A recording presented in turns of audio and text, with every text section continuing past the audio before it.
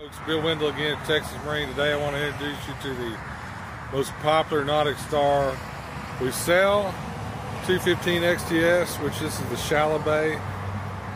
It's got the 150 Yamaha on the back. Notice how it has the tunnel, pocket tunnel at the bottom. That's what makes it a Shallow Bay. It drafts a little shallower than the standard conventional hull. Rides on a tandem axle aluminum trailer. Get up here, show you the front bow. As you can see, we've got two rod boxes on both sides. Right here in the center, it also makes up a step up. It is what we call an insulated fish box.